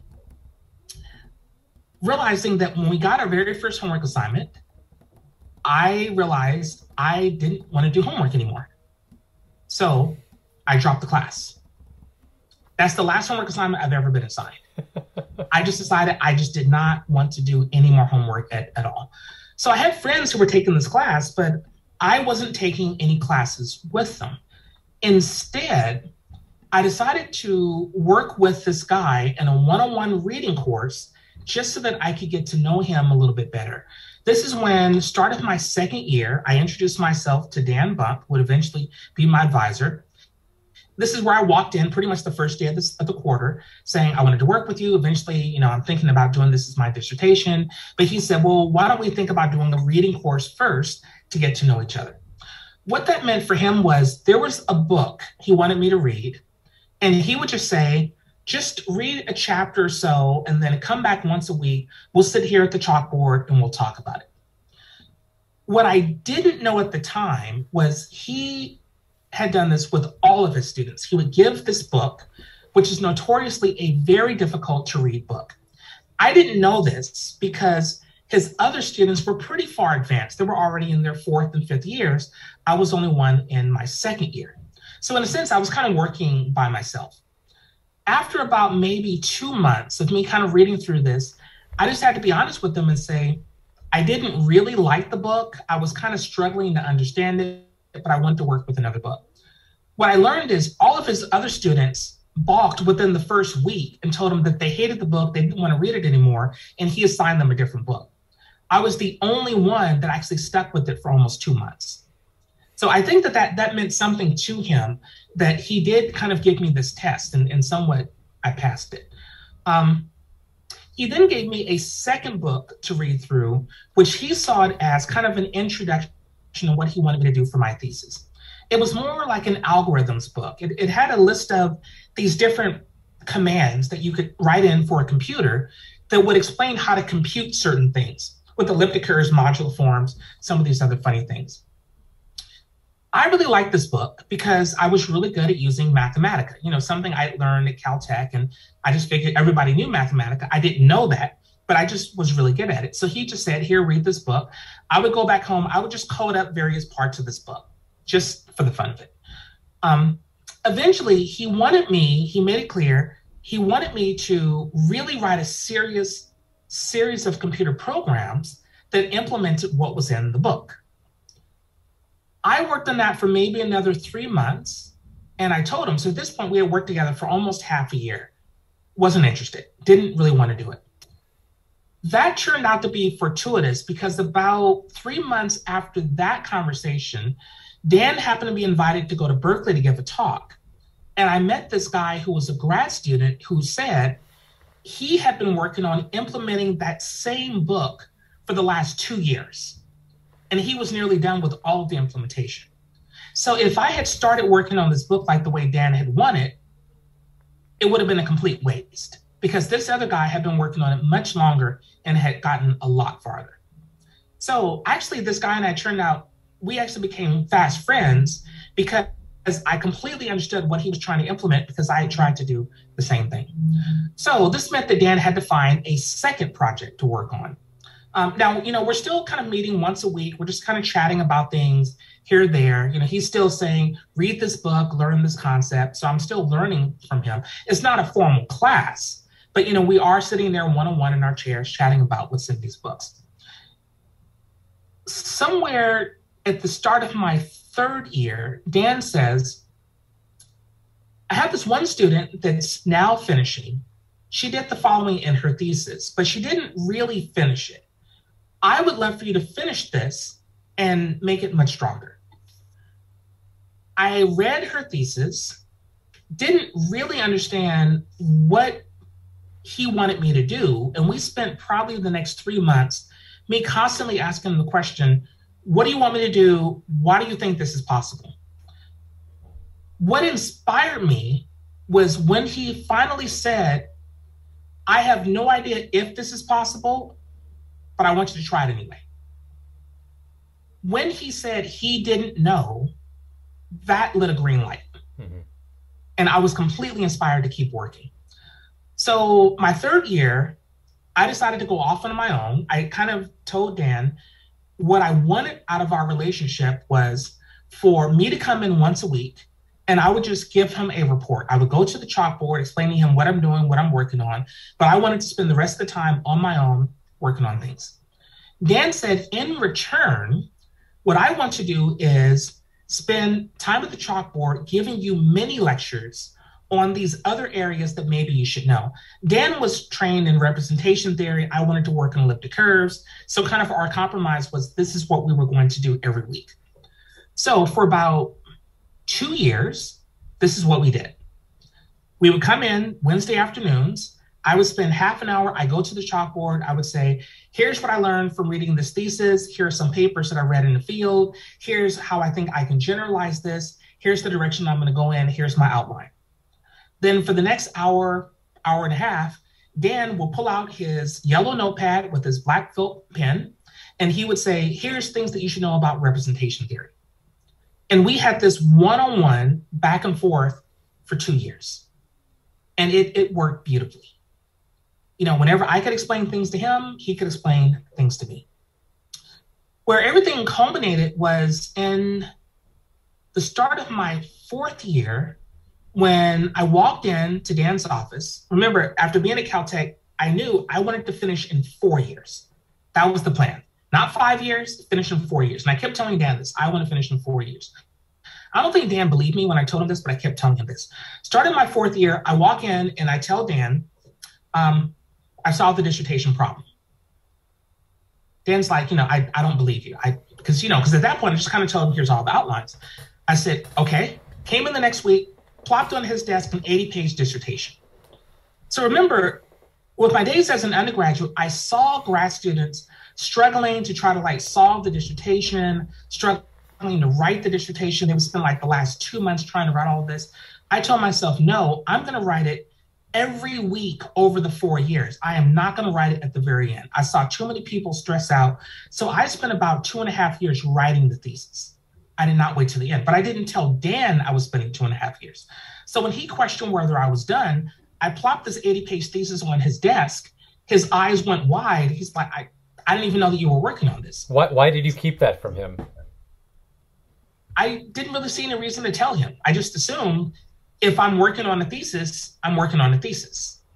I didn't know until I talked to other students in the department that wasn't the way they did it. They all waited to the last minute. But I worked on it each and every week. So all the conversations he and I have been having this whole time, I was writing up each and every one of those. So I had this beautiful manuscript that had everything written up in detail. This other thesis that he had me reading through, I reworked all the formulas. I understood every last detail of what she did. That was a chapter in the thesis. Kind of rewriting Annette Cluda's thesis. So I had worked out all of the stuff, but I never bothered to tell Dan, probably because I was too focused on saying, this is what I want to do. This is how I want to finish things. So when Dan saw the thesis, that's when he realized that I really had solved the problem he'd given me. I didn't really kind of put everything in one place, but when he saw it all there in one place, he realized that, yeah, it was done. It was completely solved. So Dan, this is when he kind of churned a little bit and said, this is great. I'm kind of in shock that, the thesis is written, everything's done. However, what if you can prove the slightly stronger result? So just like the 2 years before, I asked him, well, why do you think this is true? He said, I have no idea why this is true, but it would be really great if you can prove this. So I was inspired. I went back and I worked for the next year and a half on trying to prove this larger result. Obviously, you felt it was in your interest to spend this extra time. It was. I wasn't happy with the idea of spending a 5th year, but I spent all of that 4th year working on the new result. And then at the start of the 5th year, I got it. What do you think Dan's motivation was? Did he see that you could achieve something that wasn't just good and early, but great? I think so. I do think so. The other students that he had up to that point, they were good students, but it was definitely clear that they were only going to go so far, that they kind of had figured out their thesis and then they were ready to move on, have a full-time job, this kind of thing. I think with Dan, he could really see this hunger of, he had given me this problem, the very first one, kind of the easy one, I solved it. So then he said, I'm going to go for broke. Let me give him the big one. When he told me the big problem, the one he really wanted to do, I could actually see that was a significant problem. What was it? But I could also see how to solve it. Can you explain it, this significant problem? I can. When Dan himself was in grad school, he had this really good friend who was a grad student at Harvard. So he knew about this guy's thesis from Harvard for years and years. What the guy at Harvard had done, there was an outstanding conjecture in the field. It's known as Arden's conjecture for icosahedral-Galois representations. No one knew if that conjecture was true back in the 70s. But this guy wrote a computer program. Yes, in the 1970s, he wrote a computer program that figured out how to come up with one example to show that the conjecture was true in this one specific case. In the decade or so after that, other people figured out how to make their computers run a little bit faster so that instead of having the one example that Joe Buehler had, they had maybe another 8 examples. But this was going from maybe 1975 up through about 1995. There were max 10 examples in the literature of this conjecture.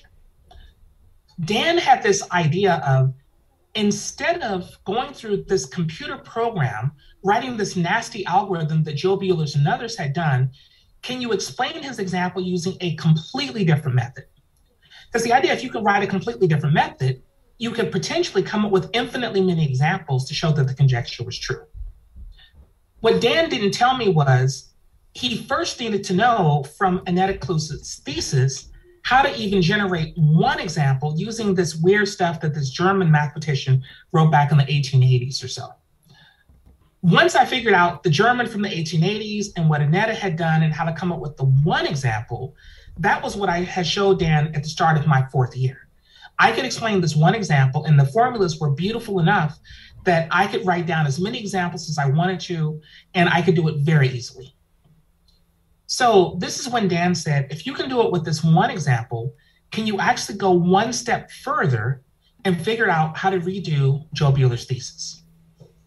So it started my 4th year is when I even heard any of this. I had no idea that this was the plan all along. So simply put, in my 4th year, I figured out how to come up with an elliptic curve that should be associated with Joe's thesis. So what I had to do was prove that this elliptic curve was modular. That's the parlance. That's what Dan did not know how to do. So I had to rack my brain for a year to learn a completely different field, totally different direction to figure out how to do this. It turned out it was actually a good thing because right about that time, if you remember back, the guy I wanted to work with originally for my thesis, Richard Taylor, he actually was working on exactly the same problem. So it was kind of this weird twist of fate that in my last year, I started to kind of look through the literature to see what are some ways to do this, and Richard Taylor's name comes up. And I realized that he's working on exactly the same problem. Given an elliptic curve, how do you prove that it's associated to weight one modular form? And an even more bizarre twist of fate, in my last year, Richard actually comes to Stanford so he can give a talk on the research that he's been doing. Because he's kind of blown up the math world at this point by proving some really great results, coming up with some really clever ideas. So I'm basically in the library every week, like kind of reading the papers of what he's doing and all the rest of this. It goes back to my undergraduate days. I'm always at the library reading things. So Richard Taylor comes to Stanford, and remember that there's only one number theorist at Stanford, namely Dan Baum. The 3 of us are now in his office, myself, Richard Taylor, and Dan. And, so Dan, because I'm his grad student, I'm really the only one at the time, the other ones had graduated, he introduces me to Richard. And I turn to Richard and say, I've been reading this paper of yours that just came out on how to prove modularity of these elliptic curves of weight one modular forms. Dan is completely shocked because he doesn't know about this paper. He's trying to figure out, how do I know about this paper? And I know the paper well enough that now Richard and I can go to the chalkboard and actually talk about the details of what's happening here. So I'm telling Richard about kind of what I've been trying to do for my thesis and how I'm very interested in what he's been doing the last couple of years. Richard and I totally hit it off. And Richard invites me to basically come visit and work with him at Harvard for the next year. It just completely worked out that, all in just this incredibly fortuitous way.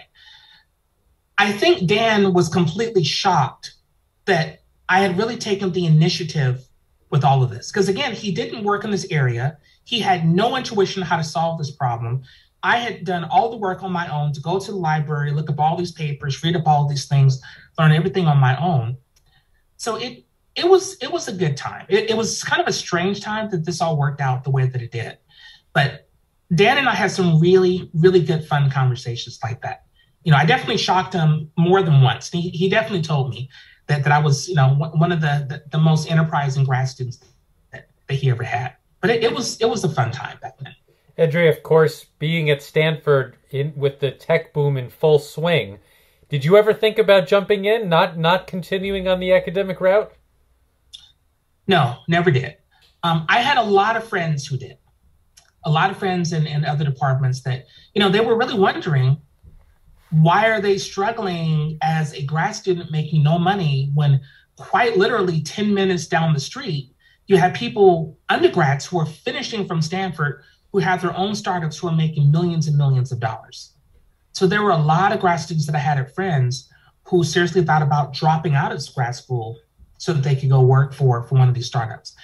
It was a really bizarre set of days, my last few years at Stanford. Like I can't even explain what it's like to live in the middle of something where the undergrads that you are TAing for are graduating, working for a startup, and you know for a fact that they made their first million within 6 months of graduation. And this was happening all the time, right and left. It was just a very, very strange set of days there at Stanford. I always wanted to be a college professor. Mm-hmm. And very specifically, I wanted to be a professor that was going to make my mark on the field of research. I just never felt making money like that, working for a tech firm, was something that was going to make me happy. The timing after you defended, was the first stop Harvard? Where is the Institute for Advanced Study in this?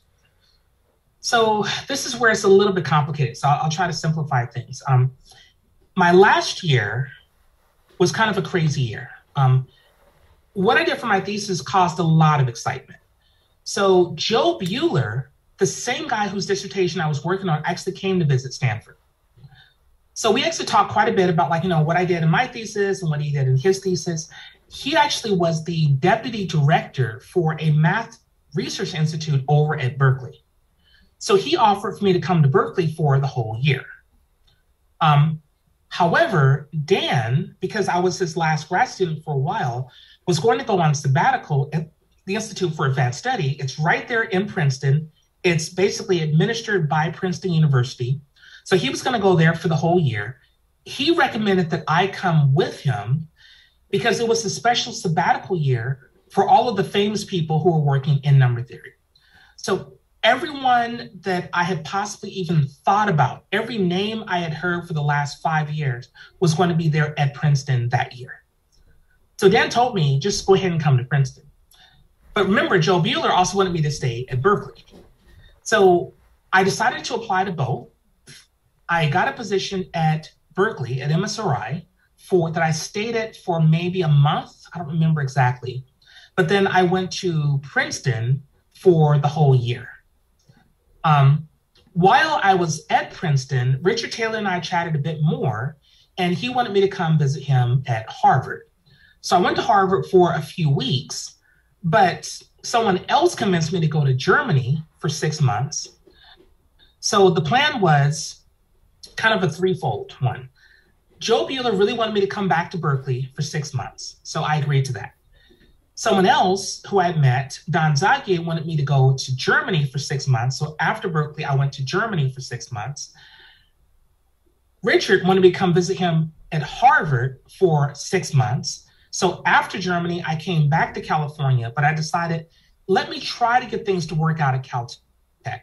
So at this point, it's 2001. I had worked out a 3-year position at Caltech, even though Richard wanted me to come visit him at Harvard for 6 months.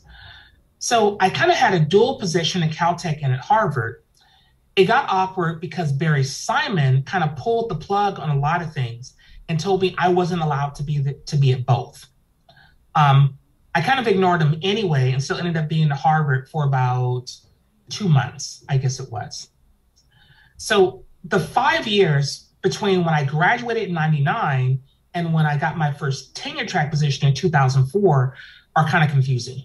I was at MSRI for about a month in California, went to Princeton at the Institute for Advanced Study for almost a year, I then came back to Berkeley for MSRI for another 6 months, then went to Germany, where I was at Max Planck Institute for Math in Bonn for another 6 months, went to Caltech for 3 years, but actually had an apartment in Cambridge and was at Harvard for 2 months. So I know it was very, very confusing, but I was having the time of my life going back and forth to all these different places. It's a flurry, Edray. I'm curious, in what ways being at all of these top flight programs was great for the research, interacting with all of these people, and in what ways was it difficult because you weren't just staying put in one place for too long? It was great to see the world. It was great to interact with a lot of different people.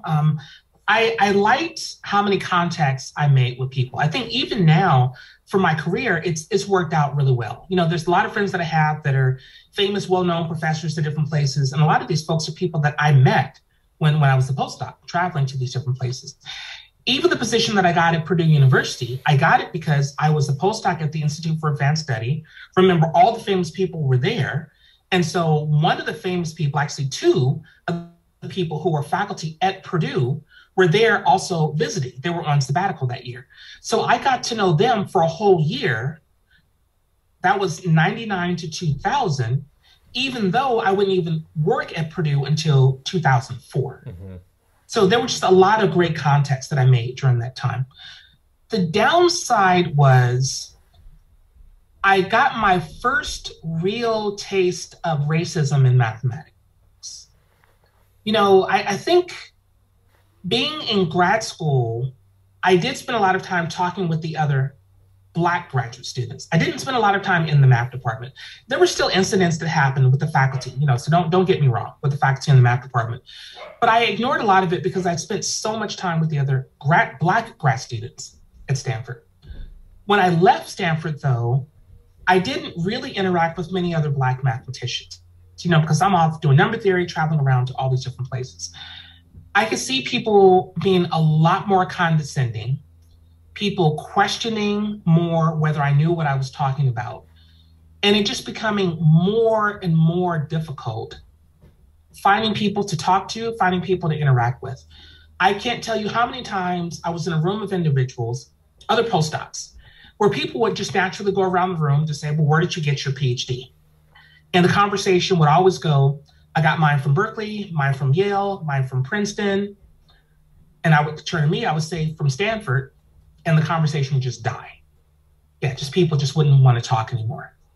Other conferences where people would talk about kind of like the projects that they were working on, I would say that I'm working on something similar and ask, well, do you want to collaborate? And the conversation would turn to, not really, I'm kind of busy doing other stuff. You know, just these awkward things, but it was consistent. It just got more and more consistent as the years went on. And even when I came back to Caltech as a postdoc from 2001 to 2004, it was bad and blatant. You know, some of the same faculty that I had known not even a decade before, you know, taking these same grad level courses, being the top person in the class, now people, the same faculty being condescending, saying, well, you know, I don't really know if you're going to get a job somewhere. I remember, I'm not going to name this person, but I will say that when I was an undergraduate, I took his group theory class, did really well in his class, was one of the top students. I even did research with them while I was an undergraduate, you know, kind of working in group theory. Came back as a postdoc, and I remember in my last year as a postdoc feeling really bad because here it was February, getting kind of close to the end of the job market season, and I didn't have any job offers yet. And this same professor who I had known for almost a decade, just kind of joking, well, I guess you don't have a job, too bad for you. Like thinking, that's kind of a messed up statement.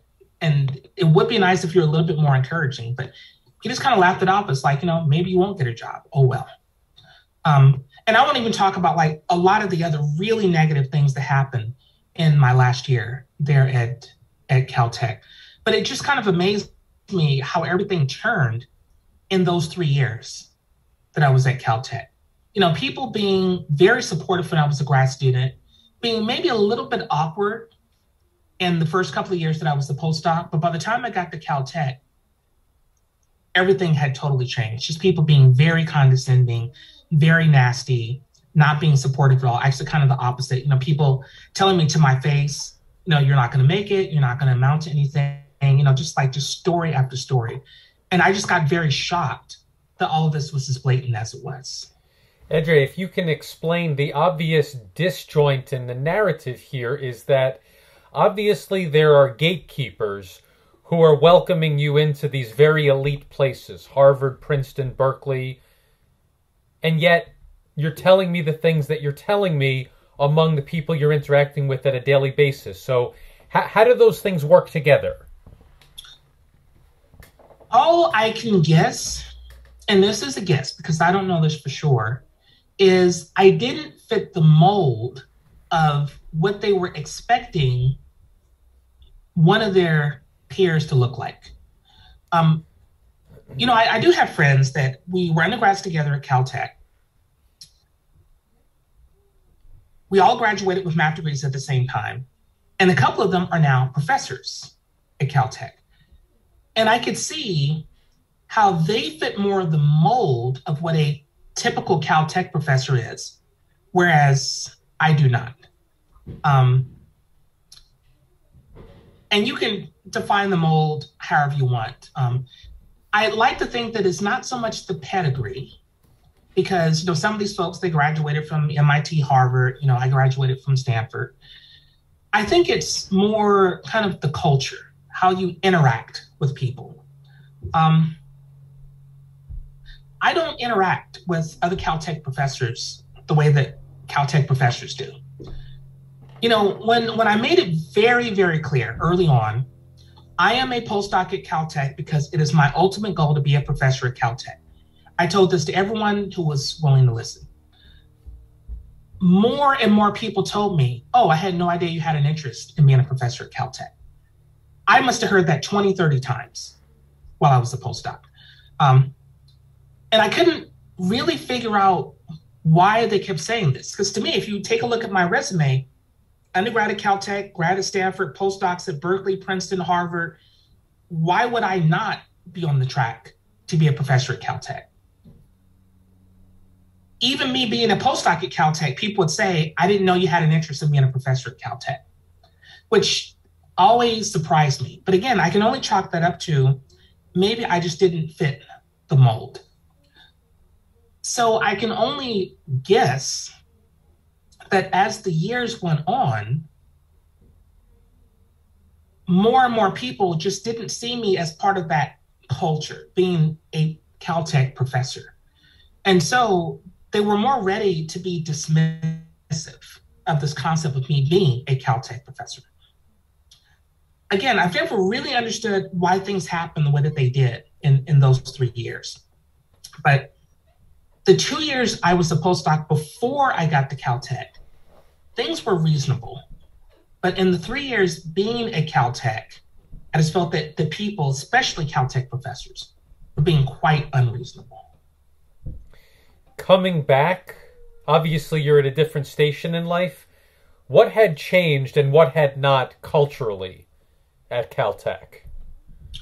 You mean, say, now versus then? No. I mean, when you were an undergraduate to when you came after being a postdoc. I see. Not much. I really have to say it was pretty much the same place. I graduated in 94 from my undergraduate degree, and I came back in 2001 as a postdoc. This meant that almost all of the same faculty I had as an undergraduate were still there when I came back as a postdoc. I think like Tom Apostle had retired, Wilhelm Luxemburg had retired. They maybe brought on one or two more new faculty members in the department. But all of the same people were there. Dinakar Ramakrishnan, Gary Lorden, David Wells, Alex Kekris, Michael Oshbacher, all of the same faculty were there. Barry Simon, he was department chair when I came back as a postdoc. He was also department chair when I was there as an undergraduate for some time. So it was the same. I can say the faculty never saw me as a postdoc. They only saw me as this former undergraduate that came back. So they certainly continued to treat me as a former undergraduate. Yeah. One quick story. There was one student that I had in one of my classes. She actually was a Caltech undergraduate. She wasn't doing well in my class, and she basically barely came to class. She came at the end of class one day, like at the end of the quarter, to say she wasn't doing well. Can she get some extra points back? And I basically told her no, because she wasn't ever coming to class. She wasn't turning in assignments. She was just a poor student all around. I did have some sympathy for her because she was an undergraduate majoring in math, but still, she didn't ask for any help at all the whole semester, and I wasn't going to budge on this. So she went to one of the more senior faculty members in the department and gave him the same sob story, that there's this postdoc that isn't supportive of her, that she had a very difficult time here in this class, and she's wondering if there's a way that she can get an extension so that she can do better in the class. So this professor came to me saying, you are being unreasonable with this undergraduate, and you should change your policies, and you should make sure that she gets a better grade.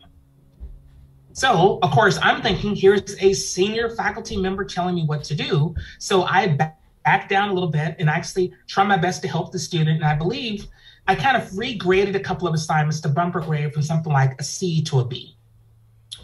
Instead of this undergrad being grateful, she went back to this other professor to say, this postdoc is still being unreasonable, that he's not being grateful or he's not being kind to me in this class.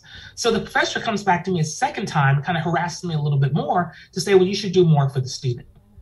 That's when I tell the student, I am not bumping your grade from a B to an A. I don't care what you say. I don't care how many people you talk to. And I was very upset that she was willing to go to the senior professor, but I was even more upset that this professor had so little regard for me as a colleague that he would essentially tell me what to do in running this class. But that was just one story of many things that I experienced there in the department. I never was really seen as their peer. It was always this guy that had taken classes with them years before. Edray, to what extent, given that you were an undergraduate so recently, and, it's always hard to shake people's association when they know you as an undergraduate, that plus this line not being a tenure track line, to what extent, in retrospect, were the odds just stacked against you? Well, here's the question that I always had coming back to the department. Several people in this department would tell me how much they cared about diversity issues. They knew that I was very critical in saying this department had never had a Black faculty member, that they really had graduated no Black students out of their undergraduate program, and that they needed to do something different. They knew I was critical about this when I was an undergraduate. Now, the only question I had for the department was, if I wasn't good enough to be the first faculty member, then who would be? Now, you could make the argument that, maybe I didn't have enough papers, maybe I had not done enough work. But the question I always had was, if Caltech, specifically I do mean the math department, is willing to say, here's a guy with a degree from Stanford with positions at Berkeley, Princeton, and Harvard. If he's not good enough to be here in this department, and if he's someone that we know because we've known him for years, then who will be good enough to be at Caltech? I understand that sometimes you set the bar at some point and then the bar is going to move. I get that. I understand it. It was more of a frustration of some of these individuals who told me to my face they care about diversity, that they're fierce advocates. They're the same ones that when I told them I have an interest in staying here as a faculty member, that I got zero support. And when I say zero support, I mean one person in particular, someone who I had known from my undergraduate days, who told me he cared about diversity. He was department chair, and he knew that I had an interest in staying, and specifically the president's office, David Baltimore, was very clear in that he wanted to diversify the faculty. I know that there was a representative from his office that talked to different people in the math department to say, we want to work with you to make sure that Goins is going to be hired in a tenure track position. She warned me that this would happen, and I went to go talk to this guy who was department chair to make sure that it was true. he said that they were not going to read my application for the tenure track position, and that when I get to be a better mathematician, they will consider me in the future. The same individual who told me just years before he cares about diversity and so on and so forth. So, yes, I do agree with you. I think that it was stacked against me. I just don't really know if anyone will be hired in the department if I feel that I did everything that I could, support from the president's office, doing postdocs at all these places, coming back as a postdoc for 3 years, trying to work in a department where people already know me. If that wasn't enough, I don't know if there's anything that will ever happen to change that math department. Edray, last question for today. Perhaps we can end on a more positive note. If we can just strip away all of the problems in the social context and just focus on the math, I mean, it's such a unique opportunity to ask you, given that you had done this whirlwind tour at all of these really impressive institutes, what were some of the big ideas in math at the time, at the turn of the century? What were some of the exciting ideas? And just in terms of your research, in terms of being a mathematician, where did you connect your research to those bigger questions in math at the time?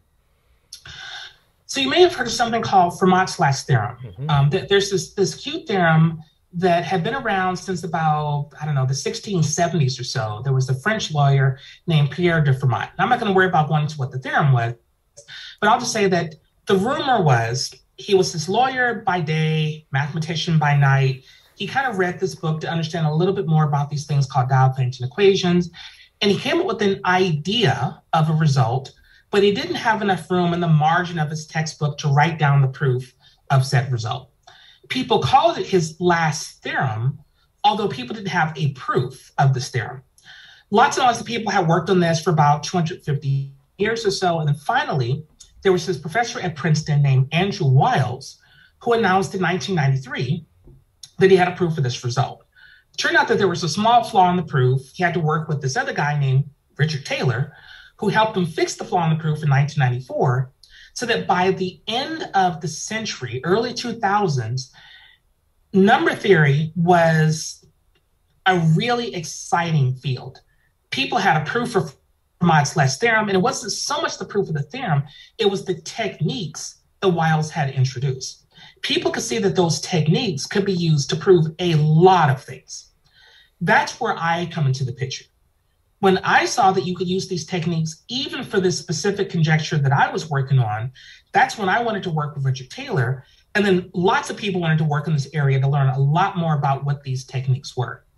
So I'd say early 2000s for number theory was a really exciting time. There were just these techniques that were just coming out. People just wanted to learn about them. Lots of these crazy conjectures in number theory were falling right and left. Like you have the Taniyama-Shimura conjecture that I think was solved in the year 2000. You had the Sato-Tate conjecture that was solved in like 2008. Like they were all coming from exactly the same techniques that Wiles had put out back in 1993. So the number theory world was really exciting the first 10 years of the 2000s. That's the one thing that I'm going to remember the most. It's just like going to conferences and seeing people talk about these crazy new papers that were coming out, proofs that people were having of these conjectures. I mean, there must have been maybe 5 major conjectures that have been standing around for about 100 years that all failed between 1993 and 2010, all because of those techniques the Wiles had put out. So it was a really fun time in math back then. Edray, next time we'll pick up on your decision to join the faculty at Purdue, and hopefully where some of this excitement in number theory takes you in the next chapter. So we'll pick up next time.